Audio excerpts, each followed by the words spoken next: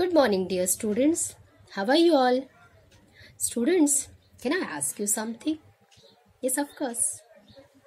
So, how do you spend your Friday night with your mom? Can you tell me? Yes, you can. So, students, you must be thinking, suddenly teacher is asking about Friday night. Why is she asking this? Because today I have given you a worksheet in which the writer, whose name is Bruce Larkin, he has told about himself how he had spent his Friday night with his mom. So read the paragraph, understand it, and there are some questions given below the paragraph.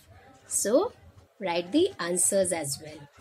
First, you think how do you spend and compare your night with the writer also. I hope you have understood what I might trying to tell you. Okay, so in today's worksheet, you're getting a comprehension paragraph which is related to Friday Night with Mom, written by Bruce Larkin. Read it again and again, understand it. There are questions given. Write the answers of the questions.